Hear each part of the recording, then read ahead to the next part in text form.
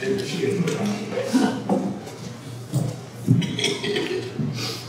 last time we all were together was the end of August, and following that August, or the end of that August meeting, we had a conversation that there were two important meetings that were happening in September where the borough was participating. And it was in the consideration that following those meetings, we were going to be able to talk about those outcomes and then those relationships to this effort, so that you had the opportunity to move this project on to the council. So what we've done is Lori has been busy in her coordination this month related to both sort of the technical side of things, as well as then meeting with municipalities in the watershed. And I think two important things that have come out of that. One is that the technical side of things is continuing to move forward in terms of their assessment and considerations for potential types of design, and she can speak a little bit more to that. The second piece is then in meeting with the municipalities. Each of the municipalities, this was just last week, each of the municipalities were identifying that they have respective projects going on that are contributing or trying to be proactive to reducing the impact of the flood.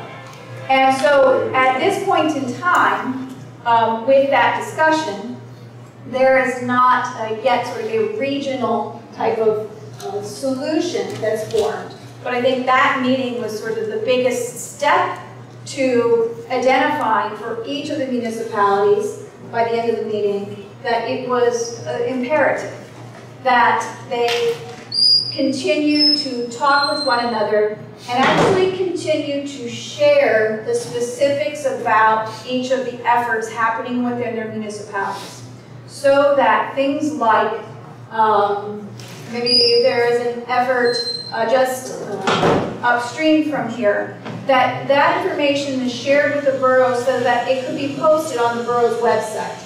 And then vice versa. If there's something happening here in Bridgeville, that Bridgeville is sharing it with the other municipalities within the watershed and possibly even other watersheds, so that it's not just a project inclusive of the borough's thoughts, but really then how can these projects ultimately get woven together in a bigger picture solution? Because some of the things, even like the construction standards for,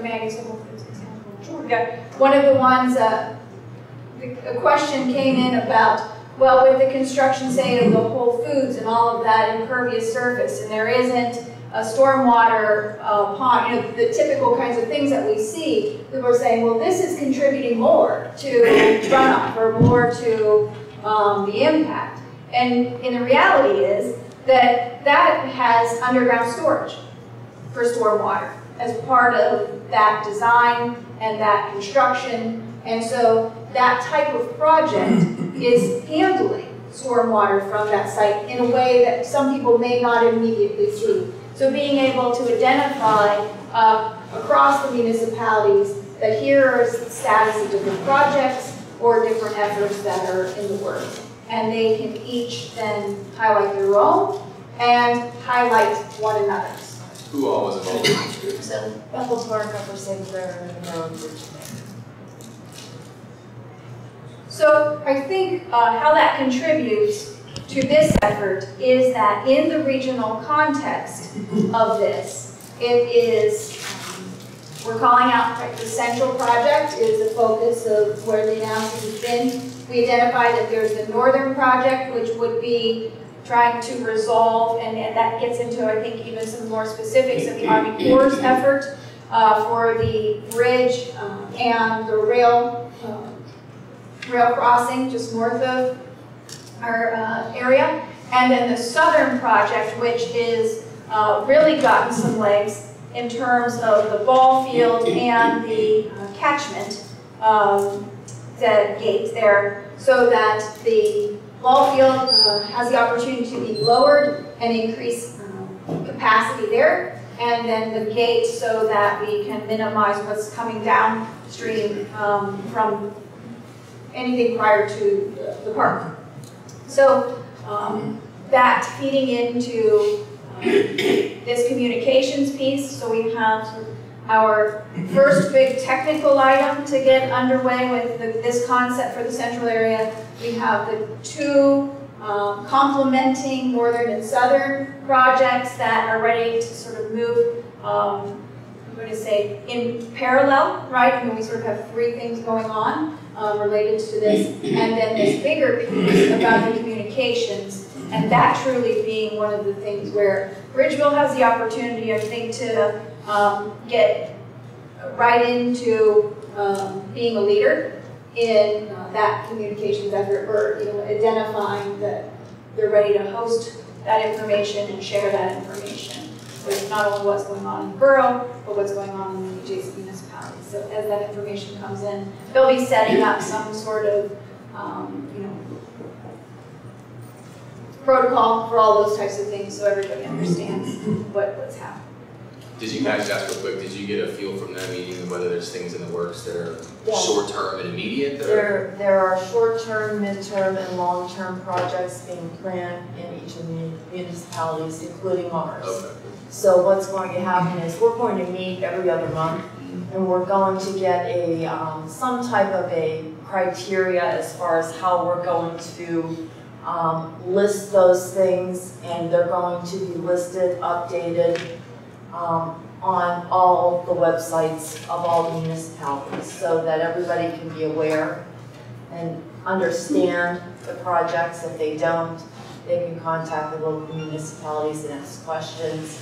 But the information will be there to ask, so that they can ask. Because the Whole Foods one was one that, during the flood, that was one of the things that people were yelling at me. It's that Whole Foods thing, and there's underground stormwater management. And another one was it's that Bedner Farms thing. Well, all of theirs goes over to Painter's Run. So I think the education has to be out there too, that there is stormwater management and it exists, and where is it, so that we're also going to do some mapping so that the detention ponds and where the stormwater management is and where it's proposed and all those things too, so that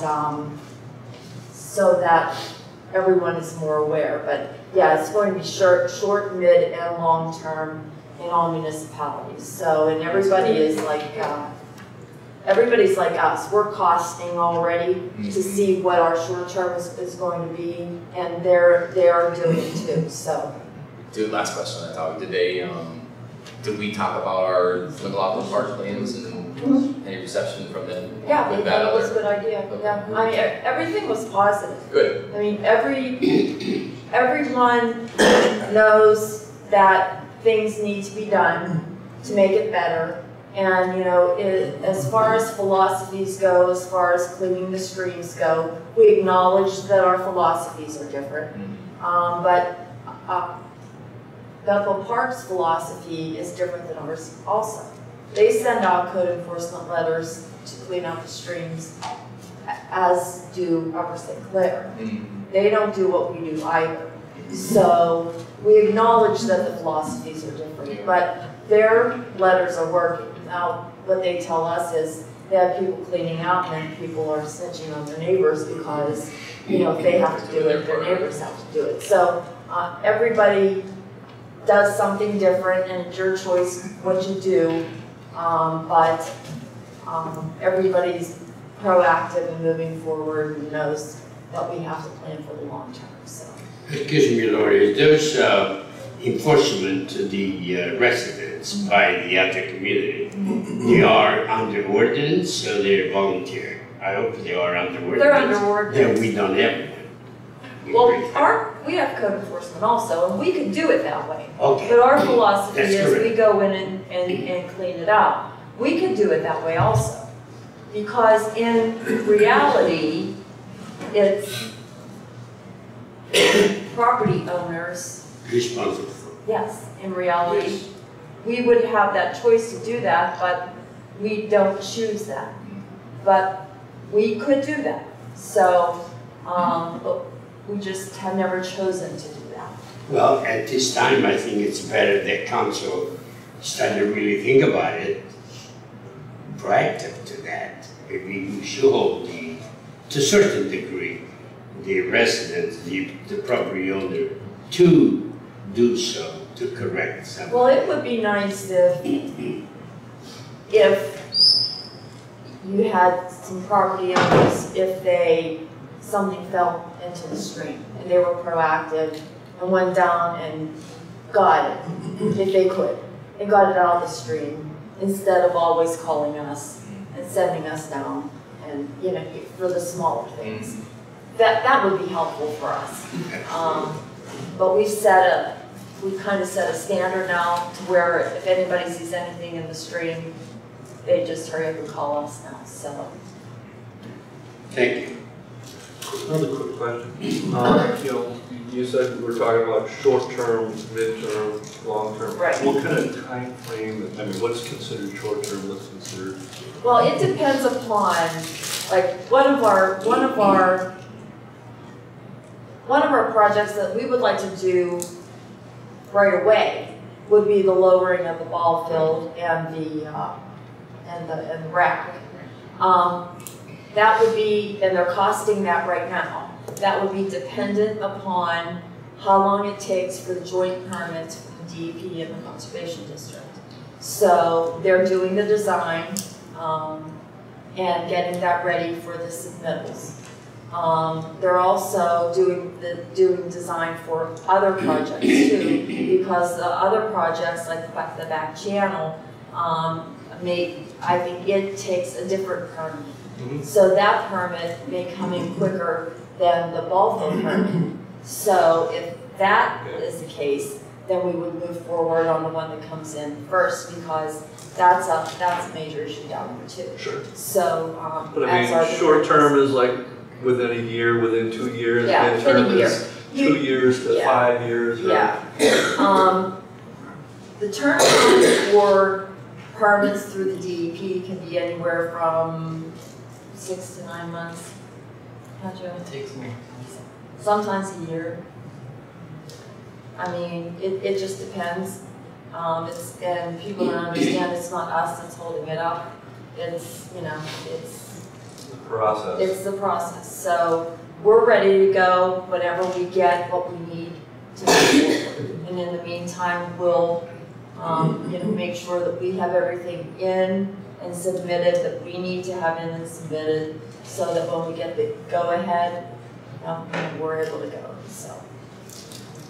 And I think it was important for us in this last month or so, I mean this last round of discussion, in calling out that I'm calling the northern piece and the southern piece to this one, because as those move forward, then if this is, I'm going to say, half a step behind or something, the ability to reference that there is progress on both ends, and that this area in the middle is in the chain of making this all work as well. You know, that there is that reference. And those two projects, which are enormous in their undertaking of time and focus, I think is great that we're able to say, even this soon, since that first set of meetings happened this summer, that things are as far as they are. Right. And that the other municipalities also, with this get-together last Tuesday,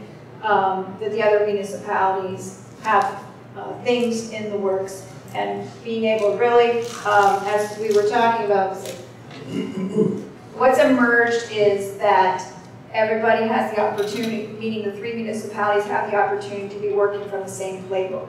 They may be working on different, you know, plays of this, but that they're understanding what each one is doing. So if there's also even a possibility for pursuing dollars or something, if there is a similar type of effort, then having the ability to join up to look at this. And with that mapping, really plugging this piece in, I mean the one that we're working on, into this, and then calling out those others and evolving that over time, I mean, as, you know, updating it as it's appropriate.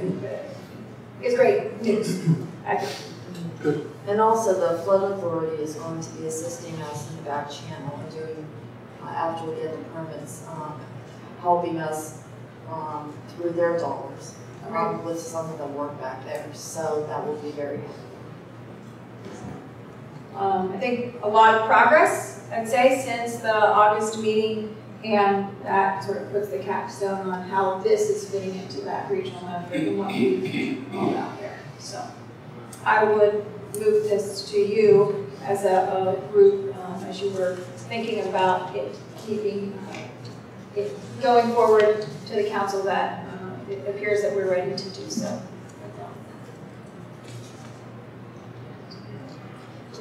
Well, since we heard a lot about these things over here, let's hypothetically say that I would make a motion to accept when we study so far, 1, 2, and 3. Excuse me. There being other small things, not small, they're very important, such as the meeting that council and the manager and the engineer there, perhaps. Is it necessary for something like that to put that in a motion? No need for it, because that's a routine they will do, the monthly. And I hope that this is continued. Matter of fact, it was nice to talk to Mr. Galaducci, who was present on the meeting. And he made a point to Upper St. Clair, that is your water. And Upper St. Clair say, how do you know that's our water? Well, he made it very plain. If we're going to stop her in Bridgeville, then you'll see that's your water, because it's going to become. He did a very excellent question to Upper St. Clair and Better Water. Bruce, he did very, how do you know it's my water? Well, if we're going to stop it, you know it's your water. They realize that part. For when I get together from Lori and Council who were present, that these two communities, they are very strong to work with us. Finally, they get on our table together, and I think in time something will come very productive. That's my feeling, if this continues to be that way. Well, we're going to be meeting every other month. Right. So it's going to push each community to provide updates as far as where the projects are moving, that type of thing. So it's not something that you just meet once and Sure. it goes by the wayside, you never meet again, you never talk about it again, and it's gone. And I think, although I'm going to say subtle or small in its line, on page 4, what we did do is reflect on, last time we really didn't have a lead-in for this, but it's the last 2 lines of the paragraphs here where we really, based on last week's success, that as such diverse approaches to stormwater management take hold, this is meaning of the 3 municipalities, and impacting these watersheds, Bridgeville and its neighbors would do well to keep each other informed about their respective proactive efforts in solving this regional challenge. That, to me, while we've had a lot of focus on the drawings and the concept, and these just ideas of the fact that something needs to change, that this introduction in saying and being really the ones that have taken, again, that first step of identifying, you know what, we are ready to work and stay informed with what are happening in our neighbors' areas as well, and that we are doing this in a proactive way because this is a regional challenge. That is something I think everything that comes after this, no matter if the road ends up here, or, you know, or if we have one type of stormwater solution or another, and technology changes even 10 years from now, and we want to, you know, incorporate those kinds of things into the development. The fact that you're saying this is one piece, we are committing to making our best proactive steps and working with our neighbors and doing so, and sort of identifying, you're calling out that the borough's understanding is that they are ready to do that as well. So you mentioned something interesting to me, Carolyn, the potential of partnering with other areas and their projects, and I wonder from a vendor's perspective if that doesn't make this whole thing potentially more attractive to somebody to get. But I don't know, can you, so let's make it up and this whole thing goes to RFP at some point, can you cross borough lines like that and package things up? Or is that more complicated than helpful? Well, from a municipality, I think there are a couple steps to it.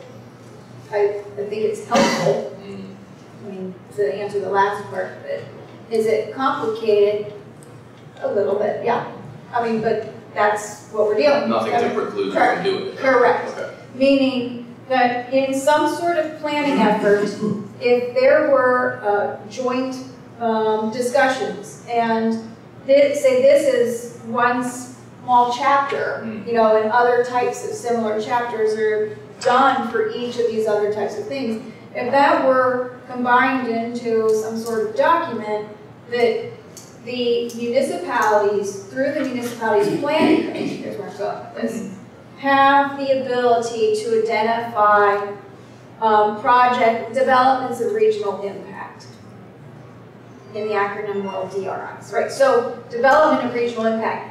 This becomes that development of regional impact so long, I mean, it needs the multi-municipal participation, that type of thing to it. And there are stipulations that go along with that in the MPC. So from a perspective of putting that idea and these types of solutions in front of, you know, those well beyond the borough, there's a technical way to go about it. So where does that, maybe I'm preliminary, where would that, is it with this every other month group that would have that strategic eye to how can we package these things up? Yeah, okay. Yeah, and what is helpful with us is the Upper St. Clair engineer and the Bridgeville engineer are different individuals, but of the same group. So they can communicate and say, okay, Bridgeville's looking at doing this here, and Upper St. Clair is looking at doing this here. We may be able to combine these two, each, you know what I mean, and make it a multi-municipal. Yeah. That would be easier than, you know, us trying to combine something with Bethel, which is way up the watershed. Yeah. So that becomes a plus for us as far as just being in the loop as far as what they're doing, and then also just knowing what's happening. We didn't really get into a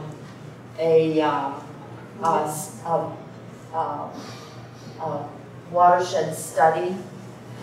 We may, but we more or less discussed where we were and what we were doing at this time. And, you know, we met for a couple hours, so we covered a lot of information, and they're bringing back a lot of information to the table at the end of November. So, you know, I'm looking forward to keeping going and you know, keeping the dialogue going. So that's a plus and it's a first. So is there potential for, is it easier to try and get funds on a more regional type level for projects like this, or? Yes.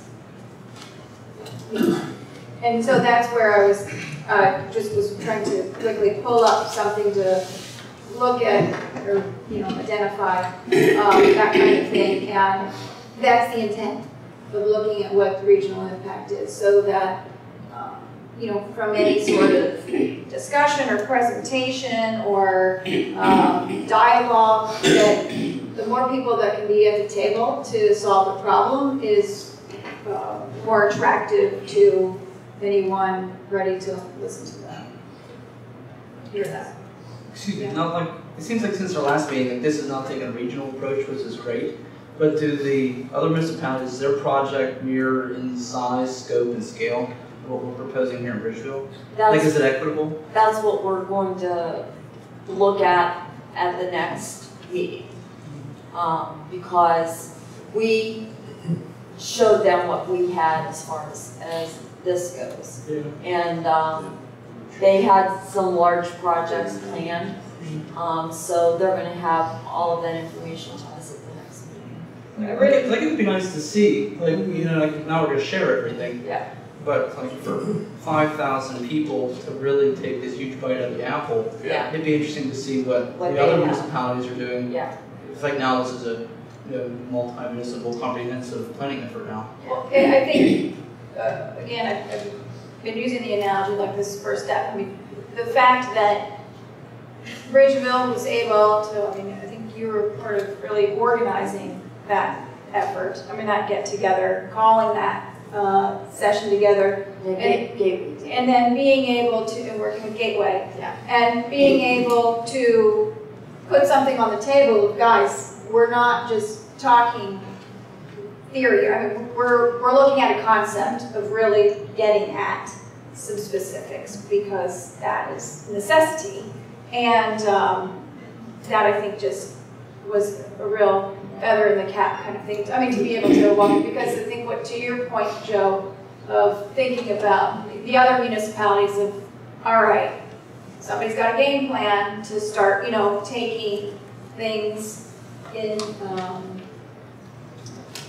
action, and it would benefit everyone to bring something to the table. And for the purposes of, while it may not either be the same sort of scale, or it may be a different type of development or initiative, if there are even like items of work that needs to be done, and being able to have part of it being done in a couple of weeks in this end, and then that crew mobilize further upstream or something to you've got some. I get it. That model's been done with the flood control project for decades.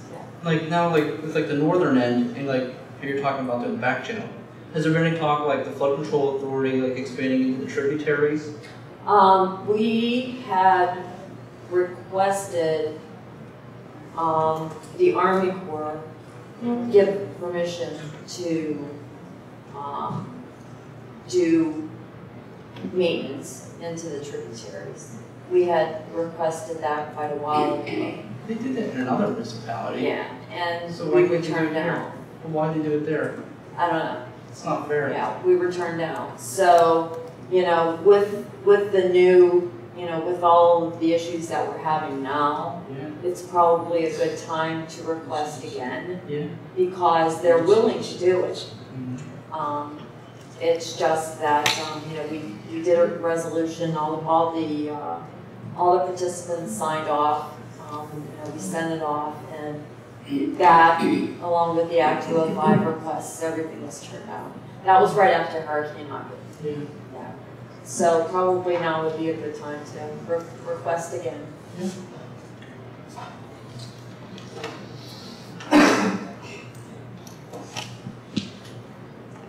Okay. Yes.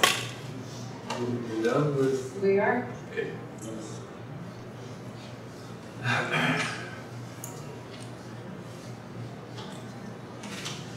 Move on to some old business. Excuse me, Mr.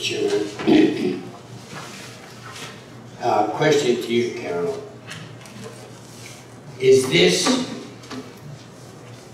Would it be a good idea to put this in a comprehensive plan that we have present right now? This 1, 2, 3, and 4 that we are discussing. I know comprehensive plan you need public hearing, et cetera, the whole things. the reason I'm thinking of that, if it's a comprehensive plan, the government agencies, the county and state, etc., they have a chance to see this in front of them at all the time. If there is any funding or anything, it's already there. Do we have to review the comprehensive plan, which at this point, I don't know if we can afford it. It's about $40,000. If this could be incorporated there, you probably will be a good person to answer that. I would say that. Without it go through with new comprehensive plan. Right, so, I'm going to say based on what we've been working on as sort of the different chapters, I'll call it, of this effort over the last year or so, you have a lot of information that is building on one another, specific to this neighborhood type of planning. From a perspective of the comprehensive plan, I think that there is other work and affiliated with that effort that goes into either a different level of thinking, or meaning a broader level of thinking, which is important. I think this is the way that you all have been working toward, getting to where we are now, is looking at the specific neighborhood level. If you have, the municipality has some general planning goals and objectives. This effort fits into that set of points. And I think that you have the ability to keep this moving forward without getting into the entirety of a comprehensive plan. And then I'm going to say, all right, on a parallel track, or sort of on a side track, there's probably some work associated with the broader thinking, the comprehensive planning level, that does need to be updated so that you truly have the consistency of everything. When we got into about a year, 2 years ago, with the zoning ordinance update for some of the downtown efforts. You have like these multiple planning elements that are all things that I think were born from some of the ideas years ago, and that you're now you've really taken to this implementation step for getting them down and keeping those specifics moving. But if at some point in time the comprehensive plan did have an update, I think this would feed into sort of that natural resources chapter, as well as the economics chapter, economic development chapter, and the infrastructure chapter. And I think that's what we were trying to do, is also think about how do each of those sort of topics relate to the specifics of the potential shift in this area. So that translates into, I think there is value in keeping this level of energy and effectiveness at the detail focus. Keep that moving forward with sort of the eye on, all right, ensuring that that our overall community objectives and things of that nature are, parallel with that. So it could be infiltrated too. Yes, in time. In time, correct. Absolutely. Correct. You can't do it because I'm referring to Tim's question. Is any money for this? I believe that that's in a comprehensive plan. It's more feasible to the government agency for these things. Yes and no, but it is somewhat. I think, there may be some merit to that, but I think the fact that you have Different correct. type of grants. This is done. You have, you're ready to go on to step 5 or 6. Whatever Sure. type of thing you're ready to move on to, with the fact. I'm just gonna rewind here. the whole notion that this discussion happened last week with the other municipalities in the watershed, to me, is much greater in its potential effect to making some of this happen than to say, all right, let's, in the near term, work on some higher level comprehensive planning. I just, the momentum of last week to me, and coupled with the specifics of where this concept is at this point in time, and the two other projects that you have going on in the back channel and at the park, that is a big plate of responsibility and action and great things happen. I'm not on your panel, but I'm your body. But I think from a perspective of being able to keep the eye on the ball of those things at the forefront would be what I would offer back out to you. Thank you. Thank you. Did you complete your scope then? Mm-hmm. And we have the other detailed drawings, and those are all available for the borough. We just our background work kind of thing. But from a perspective of this case, yes, there are two other phases of things that when it's time to get into more of the engineering side and the coordination with Gateway and all those kinds of things. But from a perspective of phase 3. So in all essence, really before us is, do we sleep on this for a month, or do we recommend for council tonight? Correct. And last month the notion was the anticipation of the moving forward based on that. Yeah, I'm there. I don't think anything. It's helpful to know we've got a little bit of a potential partnership that doesn't change up where we were last month, which is moving on. I agree. I'll entertain a motion. Make a motion. I see. Good. Okay, so the motion on the table is to forward this on to the council for approval, for review. Okay. Yep. Whatever their, Who's that? whatever their We also image Joe. is. This doesn't have to go, Lori, this not necessarily go to the county for approval, does it? No. Because it's not in a comprehensive.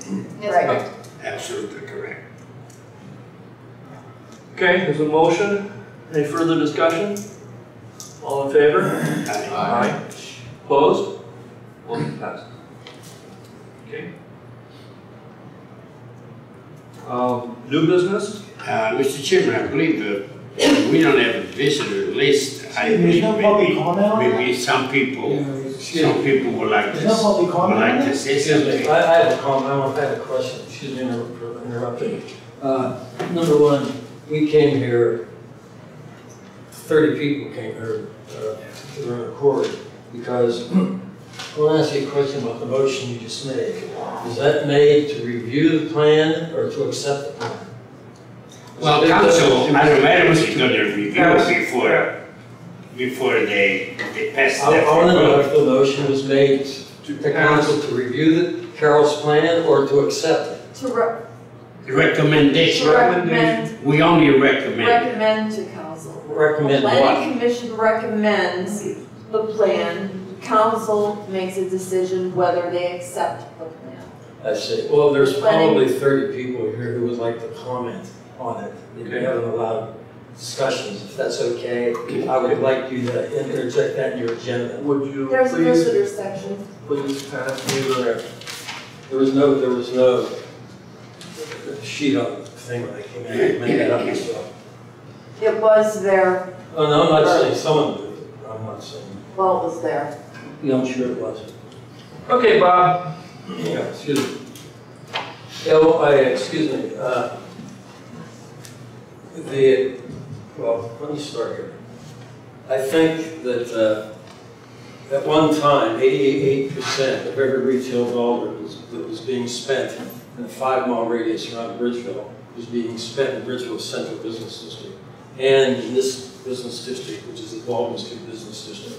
What happened was, excuse me, the enormous I-79 occurred, enormous traffic congestion occurred. The Bridgeville Central Business District, which was the main tax revenue producer for the community, collapsed. 35 or 40 businesses left. And as a result, over the years, Bridgeville people never had the same quality of public facilities and other programs that the people around us did. And Collier, Upper St. Clair, and South Ed. Just to give you an example, and what I'm getting at is, I think you should, the comprehensive plan must be involved in this project of Carol's. Her plan should be adopted to not obstruct the basic comprehensive tax revenue producing plan of the community. Excuse me. What I was getting at is, to give you an example, the average family income for a family in Bridgeville, I've mentioned this to you before, is $55,000. In Upper St. Clair, it's $126. And at South Ed, it's 90. In Collier, I mean, the people here have essentially had nothing because we've been unable to succeed in creating a central business district that produces enough tax revenue. This plan, by the way, guys, this is a plan that someone gave me about 5 days ago. This is Baldwin Street in 1945, where there were 45 retail businesses and 250 people, okay? And after this developed, the Central Business District developed. I'm not sure what the years were, but it was the next several decades after that. And what I'm very much in favor of Carol's perspective and energy to solve the flooding problem and the damage that's been done to the community time after time, and the millions in losses are enormous. But I think that your plan needs some modification. By the way, this is an example of Carol's plan. The Bower Hill Road is a little closer than that, but essentially, this is Bower Hill Road, this is Baldwin Street, this is approximately where the cement company is, and this is where the McLaughlin Road intersection is.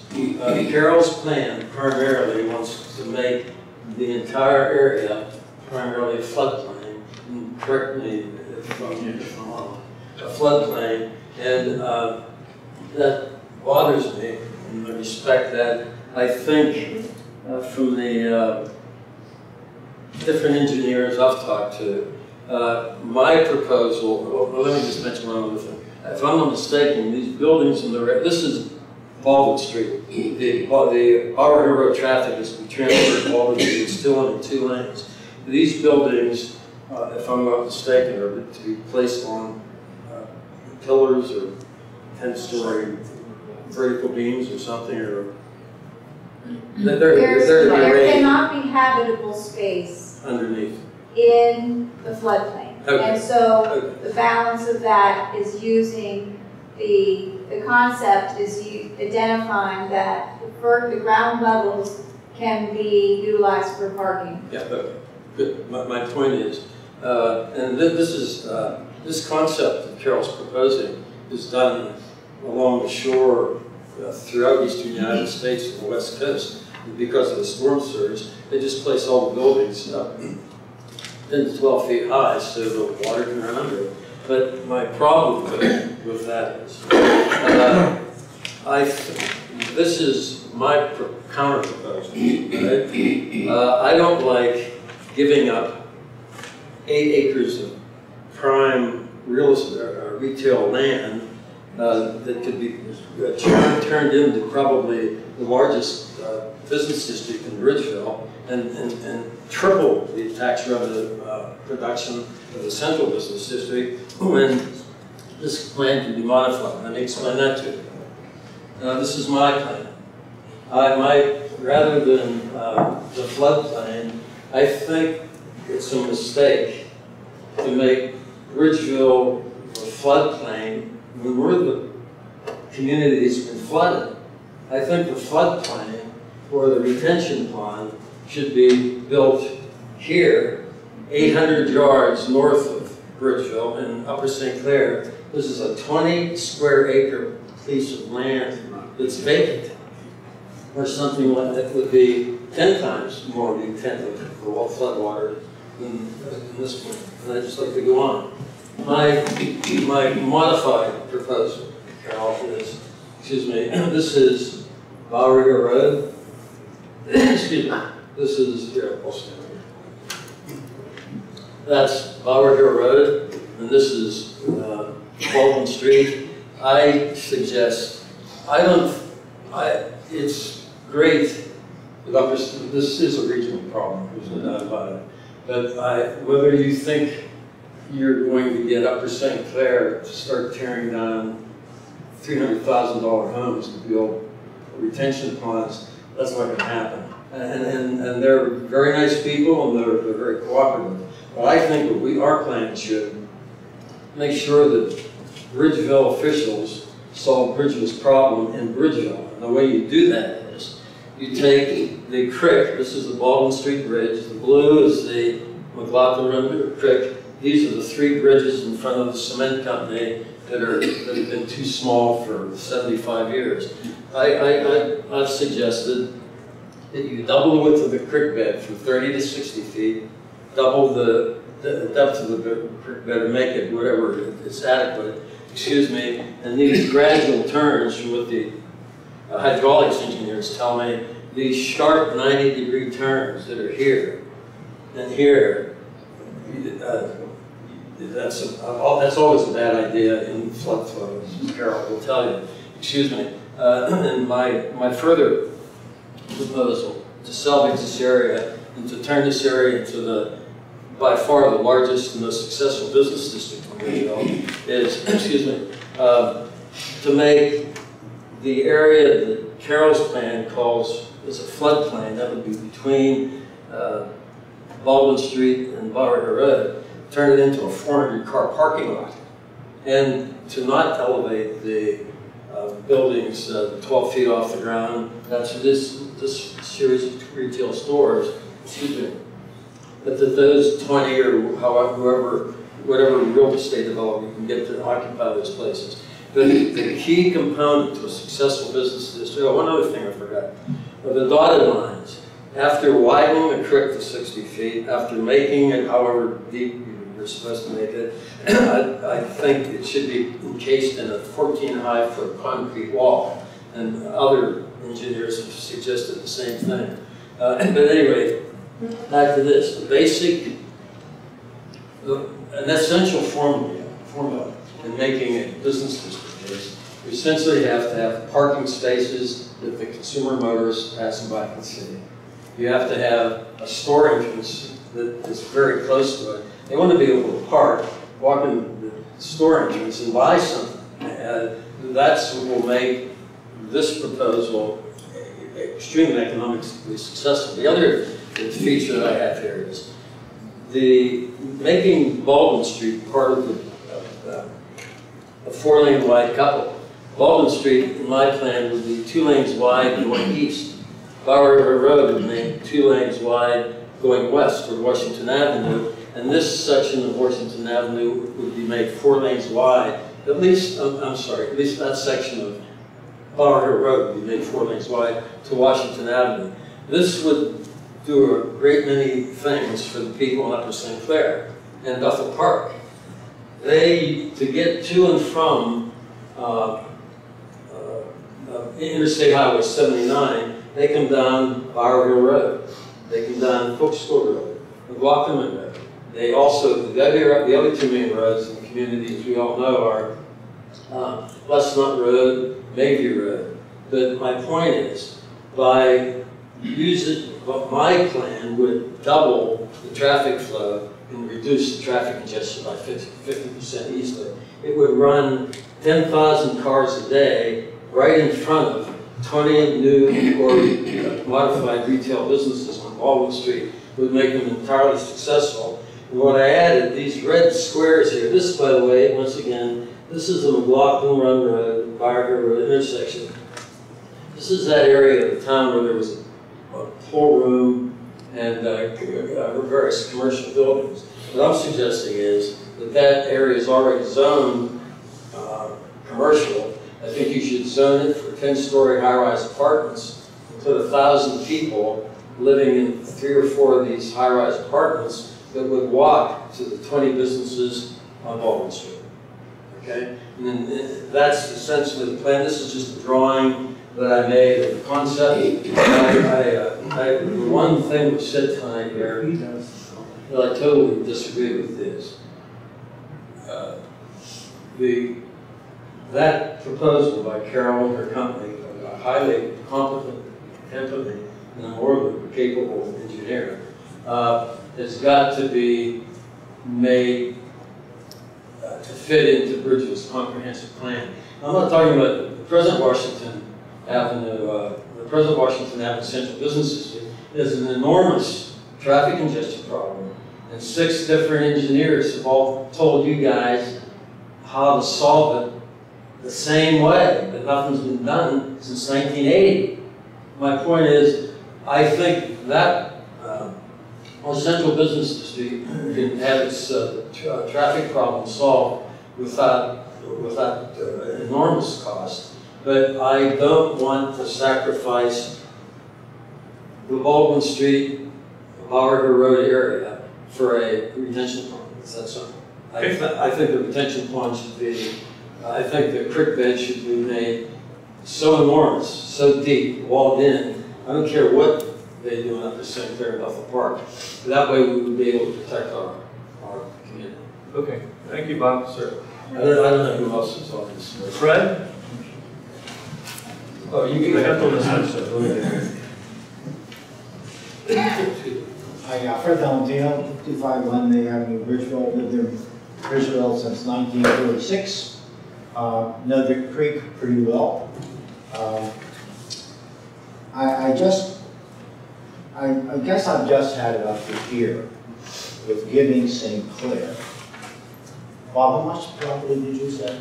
20 acres. 20 acres. I mean, I don't know if that's accurate. The drawing's right there. And I also lived in Bridgeville when all of those businesses were on Baldwin Street, and none of them flooded. None of them flooded. Or if there was a flood, there was a flood every 15, 20 years. So we have to ask ourselves, I guess, why did those properties not flood back in 1940, 1950, 1960, 1970? Where was all the development? Was it in Bridgeville? No, it was in St. Clair. And you're giving, by this comprehensive plan, you're giving St. Clair McLaughlin Park, right? Or, We're giving them a well, I'm giving them a flood area, a flood prone area. Because you're lowering, if I understand that right, you're lowering McLaughlin Park to create a flood prone area there. Is that right? Well, in terms of ballpark, it's Retention. Yeah. Retention pond? You're right. And then you're giving all of this to St. Clair also for a floodplain. Yeah, what I mean, what's St. Clair giving up here? And if, again, I'm sorry, I really don't know you, but if you think that that agreement on page 4 is going to hold St. Clair to a comprehensive agreement with Bridgeville, just think back to 2 years ago, whenever Bedner's Estates was being built, and we knew that some of that water was going to come to Bridgeville, and we filed a lawsuit against St. Clair. Now, does St. Clair reason with us on that issue? No. So I don't agree. I don't agree that St. Clair would put Bridgeville's plans first before their own plans. I don't know, do you follow me? I don't trust St. Clair's. Will benefit to them as well, So, Fred. tell me, what plans does St. Clair have on file or at the meeting that you attended? What are they going to build? None of us brought what plans, well, we had our plan there as far as this one goes. But Bethel, St. Clair, and us all have short-term, mid-term, and long-term plans that we're all bringing to the next meeting so each municipality can review it and see what type of plan it is and understand it and where it is and if it would impact us, and if it would impact us, we can ask questions and that type of thing. So we had one meeting, and that was just so that we could open up discussions. So we aren't, right now, the way our relationship is, we have no idea what's going on. And we at least need to talk to each other because, you know, like it or not, I need to know that Whole Foods has stormwater detention underneath their, you know, their facility. You know, I need to know these type of things when people ask me questions. And I know that you really don't have a lot of leverage here. St. Clair has a leverage. Well, yeah, and as far as we're concerned, we're going to do what we need to do within our community to make it the best that it can be. So building two So steps. put that retention pond in St. Clair, is what I'm asking. Pardon me? Put that retention pond in St. Clair, not in Bridgeville. Don't make Baldwin Street in McLaughlin Park the floodplain that holds the water. Yeah, you're giving us two steps. I mean, that's, Very you know, I just don't agree with you. I just don't agree with you. And Well, the ball field isn't going to be a detention pond. The ball field's going to be a ball field. When we went in to talk to the DEP, the ball field isn't going to be a detention pond that just sits and grows calla lilies and that type of it's thing. going to be a holding pond. It's going to be a ball field that's used as a ball field. And whenever a heavy rain comes, its second use is going to be a run over as far as if we need it. But it's going to be a usable ball field. It's not going to be something that just sits there and waits to hold water. We're going to use it. Excuse me, Laura. It's just going to be lower. Not to interrupt you, because I think it's great that we're having this two-way discussion. I think a great deal will come out of it. But the size of a baseball field, talking to hydraulic engineers that I've talked to, will essentially do, it will be filled up in 15 minutes if it floods.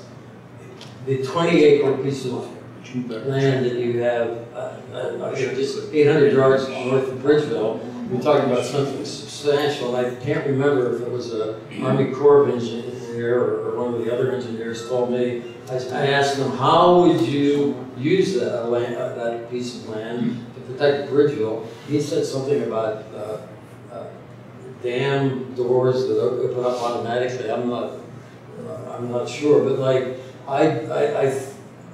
what I've seen them do in New Orleans when I was with FEMA down there during the Katrina flood, they lowered 80 acres of land. That made a difference. Your effort is noble, but I don't think lowering the baseball field down there is going to help much. But I think you should do it.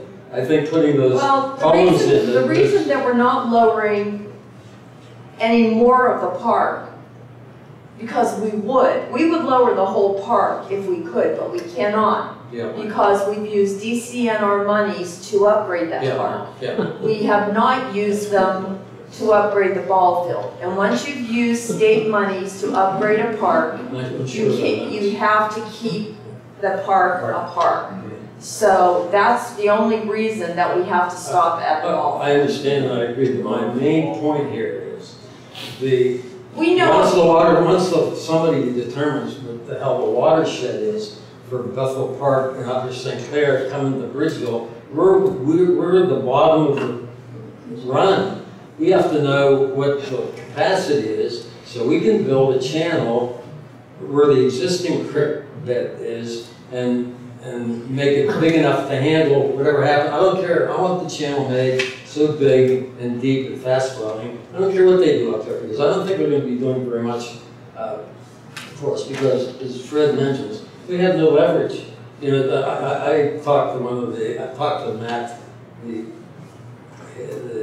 manager of Upper St. Clair, and Adam, about a week ago, and they told me that they have 64, 65 retention ponds built already, and they police them very effectively, and they probably do.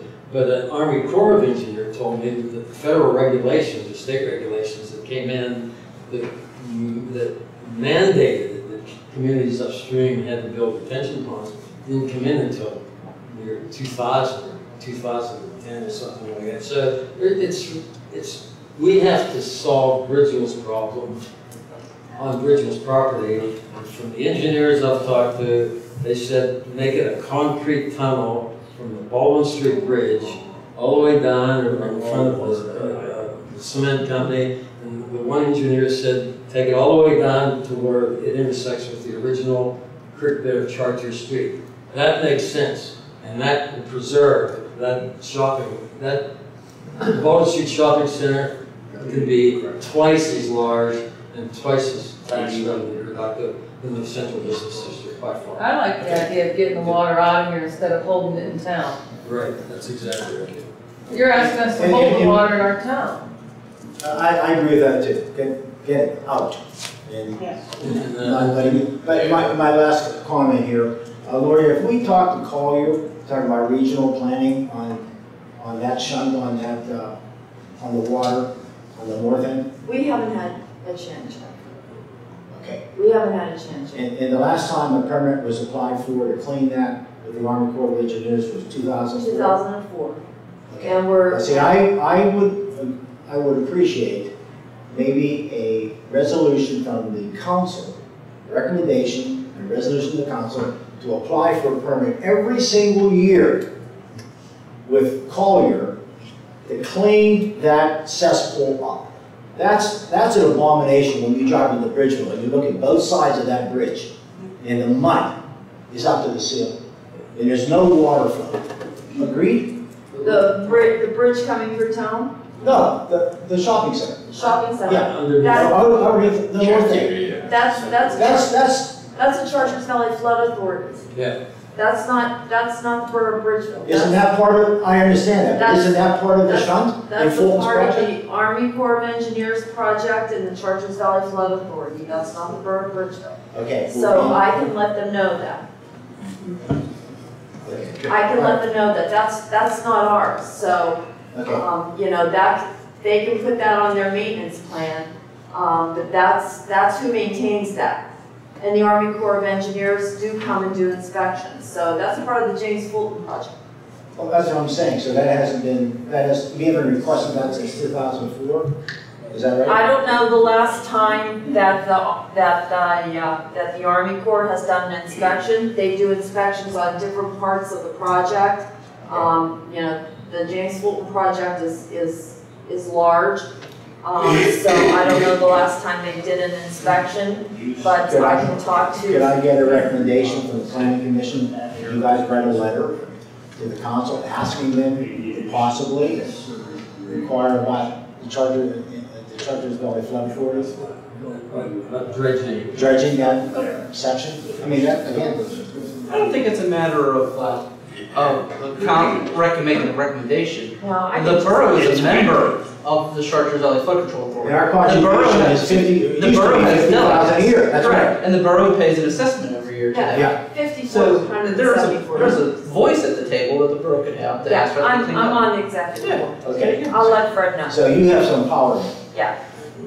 Excuse me. I want to ask you something about. I'd like to keep this meeting Okay. moving. Thank you very much. Thank you. I want to ask you something about dredging. In the past 2 or 3 weeks, talking to 3 engineers, I always got the impression that we really weren't allowed to mess around with dredging or changing the creek. And a PennDOT engineer told me that there are places in flood-prone areas like Bridgeville where they encase the entire creek, right side, left side, and the bottom concrete. And I mentioned to the 50 feet up and down from a bridge. Yeah.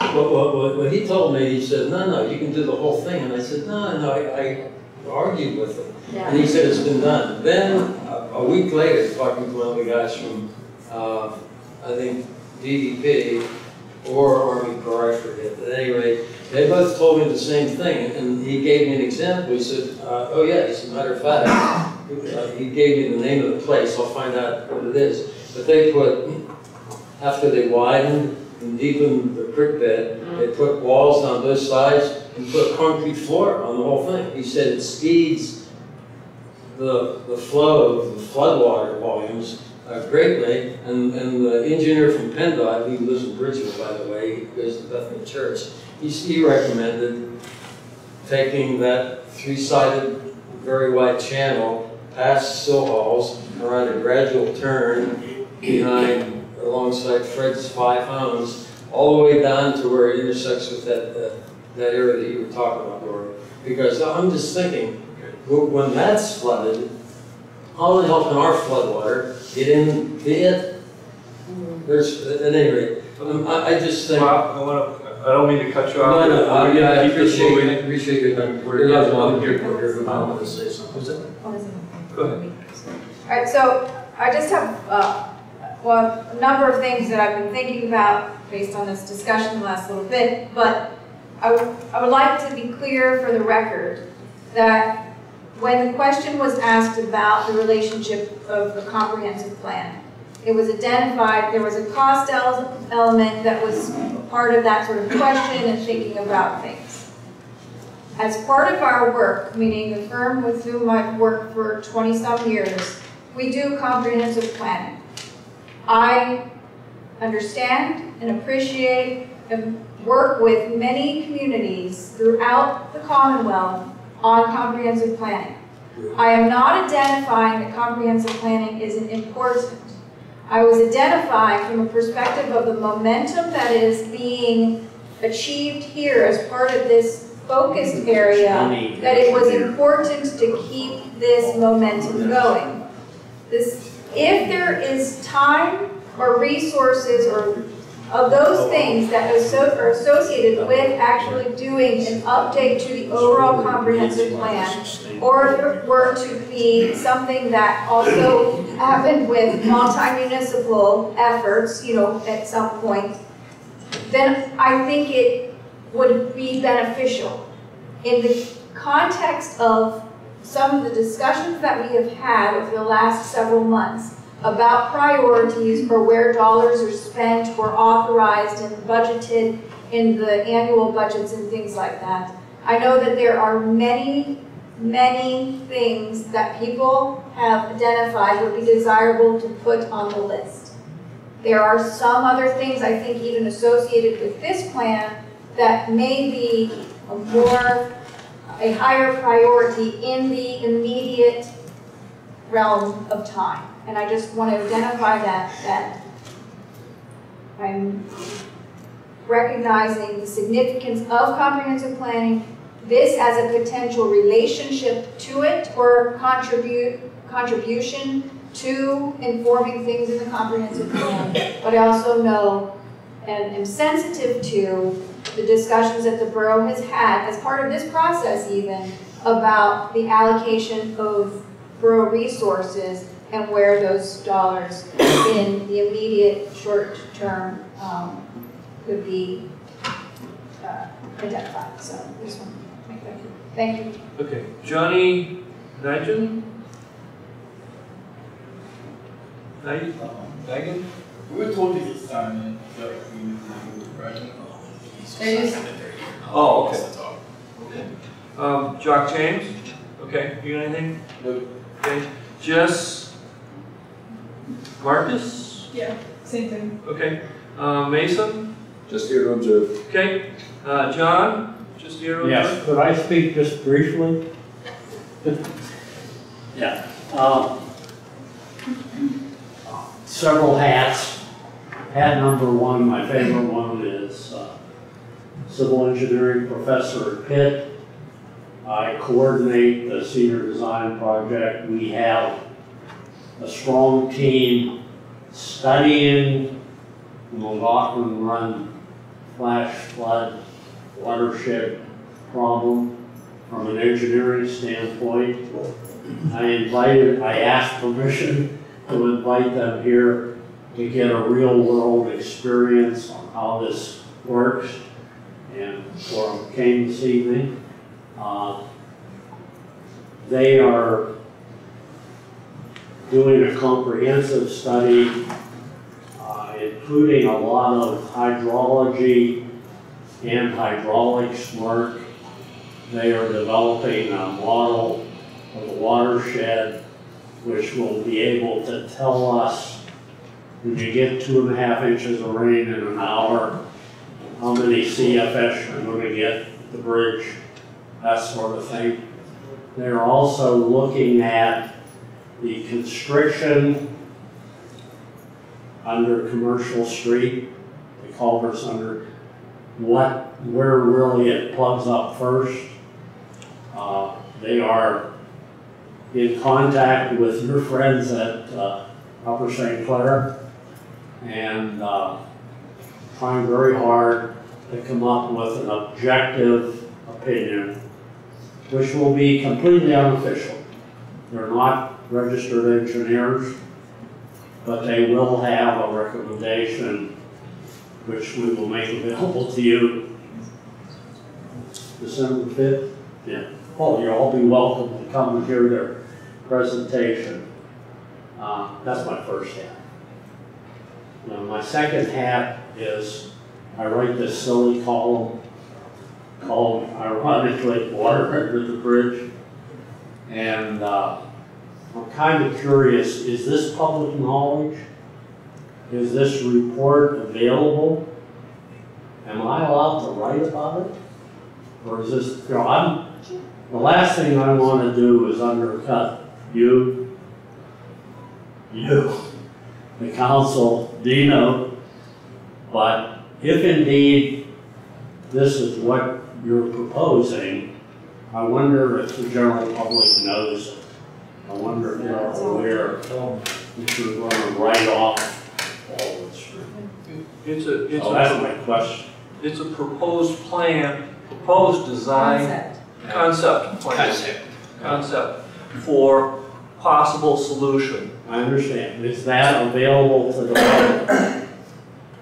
Yeah, this is public at this point. No, if it isn't, that's okay. No, it is. It's out there. Yeah, we've been, may I say something? So, Yeah. over the last year, there have been 3 phases I of understand. work, May I have a right? copy of it? And so, you can get one from Lori, she'll have all that. So, from a perspective of the borough trying to understand what all the pieces are, was a big part of the first piece. I think the other elements that have evolved over time since May of 2018 to now is the area, and I think this speaks to your first hat point of, it's anticipated that there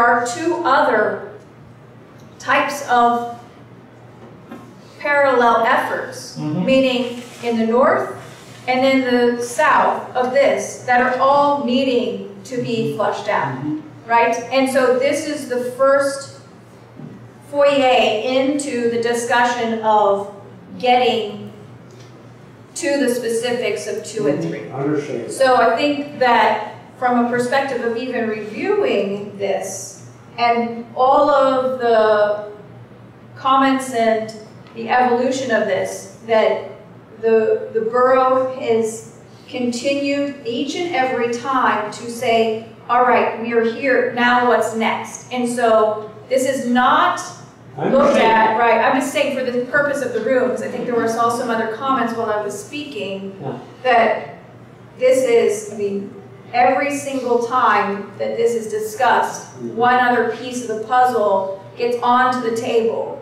And what that picture on that piece of the puzzle is, some of them we don't know yet, but we know it needs to fit. So I think it's just really important in what all you guys are looking at, that's also something from where the borough's been, where the borough is today. I get the impression that it would be okay for my students to have a copy of this plan. This is a public forum, and we've been doing these as part of planning. And I probably shouldn't write a column.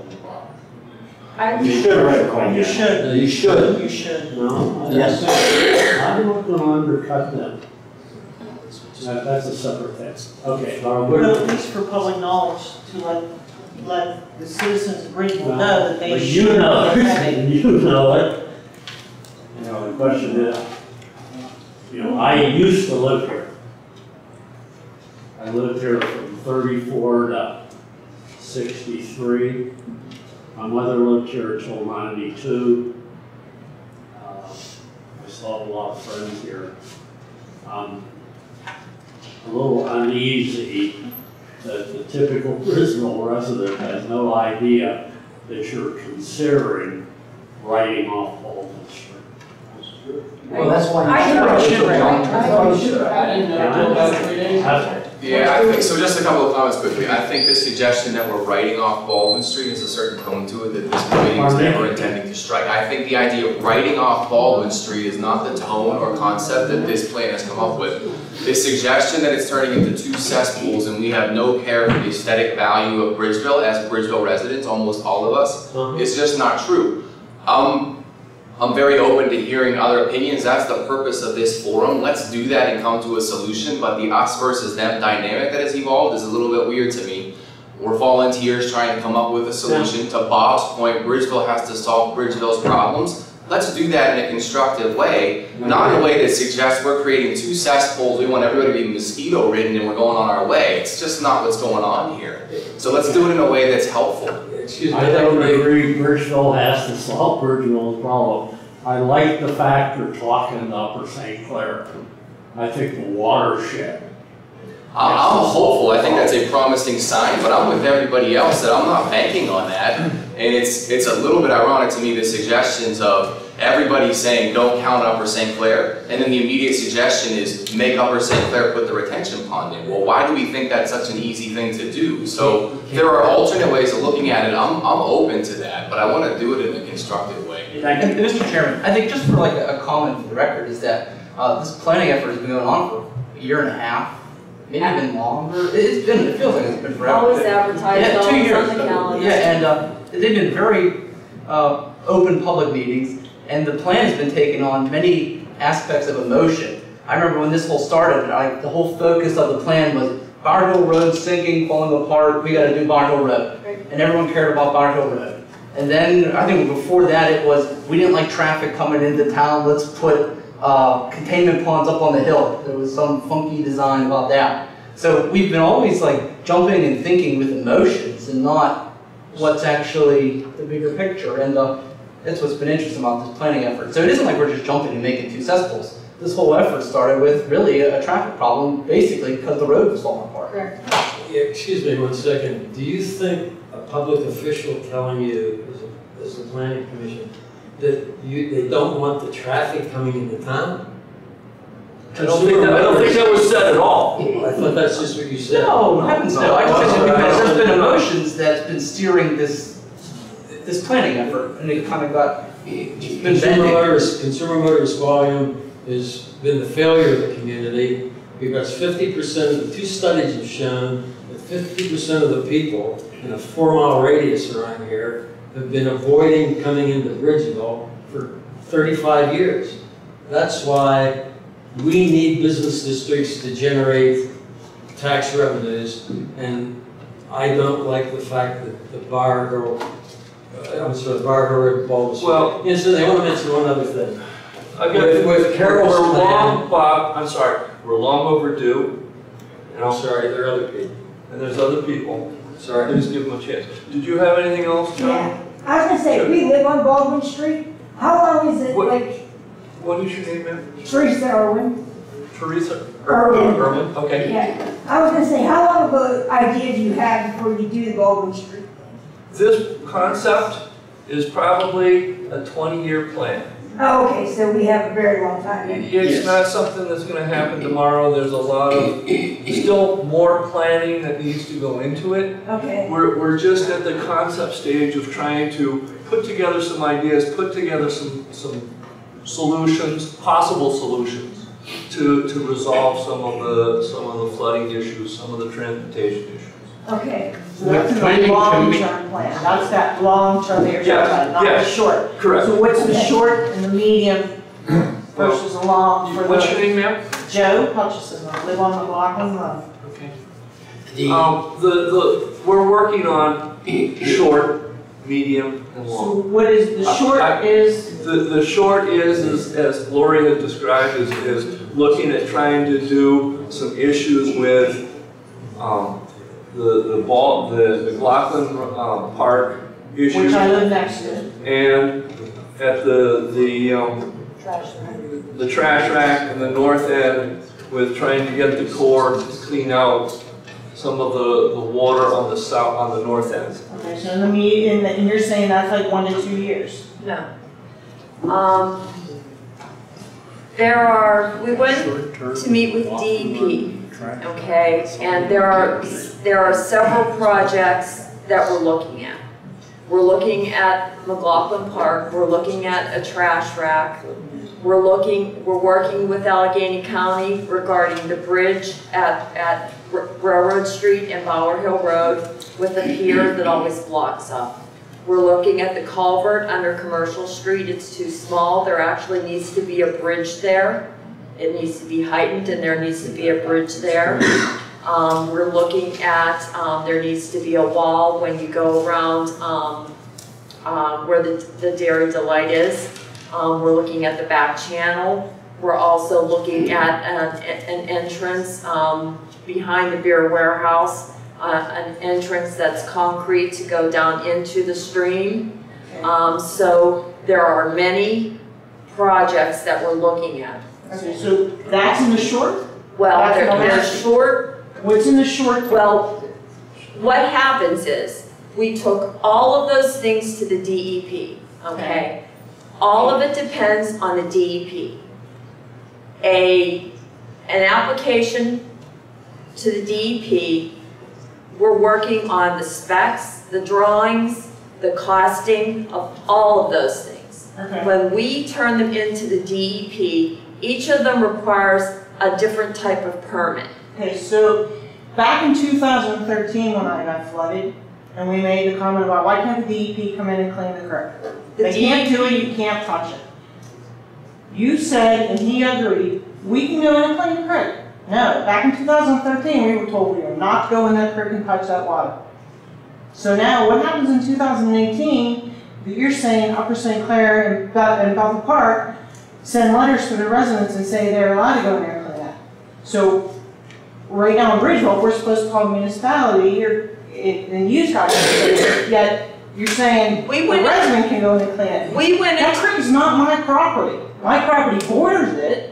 Well, it's not my property. If you actually look at the survey, it actually is your property. Nope. But anyway. I had that survey done. Anyway, okay. Whatever, okay. Anyway, the Borough of Bridgeville cleaned the entire stream. We still have a contractor here. Oh, they did not get down to 1127 o'clock. Well, we went all the way. Big difference. Okay, big difference. Anyway, we still have a contractor here. He's fixing the Maple Street wall. We've had the contractor here since June 21st, okay? All of these different projects take different DEP permits. Some are a DEP permit and a joint permit with the Conservation District. So when we apply for these permits, it is then out of our hands. Some permits take a year. Some permits take 4 to 6 months. So whenever we get a permit back, we are ready to do whatever project we get a permit back first. So if it's a larger project, we're going to make arrangements to be able to do that. If it's a shorter term project, it will take us a shorter period of time to lower McLaughlin Park than it will to do the larger project in the back channel, because that not only so that's what I was starting with my question. Yeah. Like, what is considered short term? What is considered short term is what is considered long? Obviously, Baldwin, you're telling me, is a long term plan, 20 years down the road. Well, but when I was here in 2013, the other complaint I had was the sewer system, and you said in 10 years. McLaughlin Run would have a parallel line running through it. Is that still the fact? McLaughlin Run is being taken over by Alcosan. We went to a meeting a couple months ago. They're taking over some main lines. We have cameraed all of the our McLaughlin Run line for defects. We have to have any defects fixed, of which we have, and Alcosan is taking over the lines. And they're going to be responsible for a parallel line. So they have made that determination. By 2023? That's going to be, Alcosan is going to be taking that over. So, and they made that decision, not us. So, but the projects, we're getting them all to the DEP and the Conservation District. So it's out of our hands once it's there.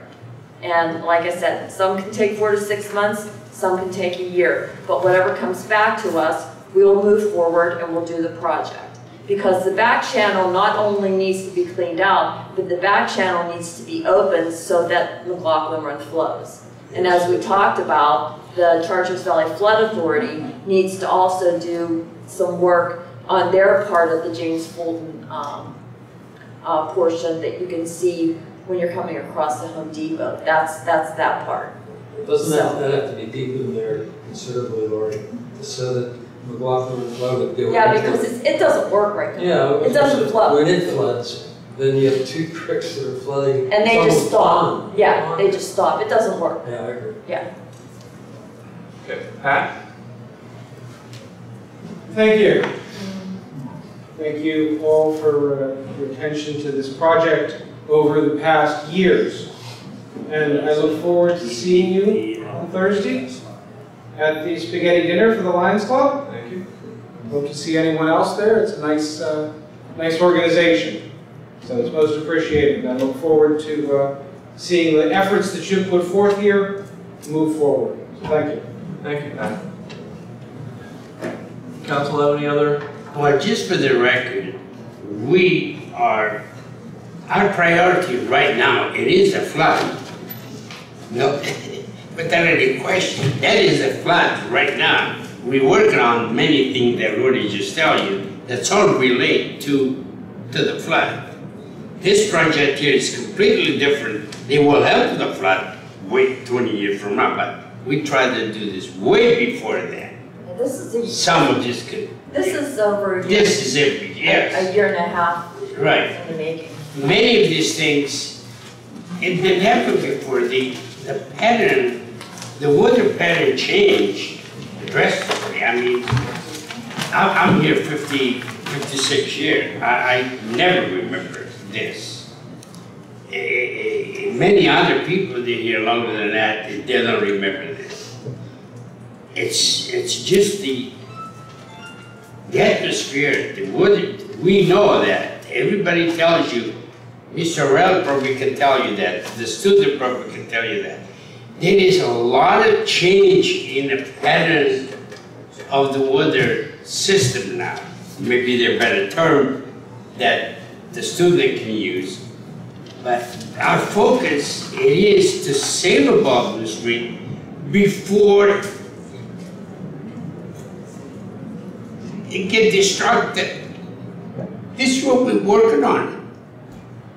And I say many times, let's do it in a hurry so it's not self-destructive. The way it is now, well, as you can see, we lose one home, we lose another home, we lose Carol, this. We want to do immediately some for the flood. And immediately it'll be a year, 2, like Lori tell you. This isn't the first time Bridgeville's been flooded, that's. Well, not this bad. This was bad. And you know, the development in Upper St. Clair and Buffalo Park is going to continue and continue. No question, they got the ground and we don't. We have to prevent that. Don't do anything to Baldwin Street that prevents it from be turning into a first-class shopping district. That's the mistake you're leaning toward. But Carol will do what you tell her to do. If you tell her to identify the problems in the community, their financial, the limited funds of the families, their annual incomes, the history of the failure of our business districts. She'll fix it so it can be transformed into a. Well, Lori and council is working extremely hard I agree. on the flood right now. We're trying to looking at from that. Well, that's different. That's different. Okay. You have anything else, Ken? Anybody else? Motion to adjourn. Okay. Second? I'm not sure when we adjourn. Yes. Would there be an October meeting then, or is this take care of all that? We don't have anything on the agenda, I don't have any site plans or anything. We're adjourned.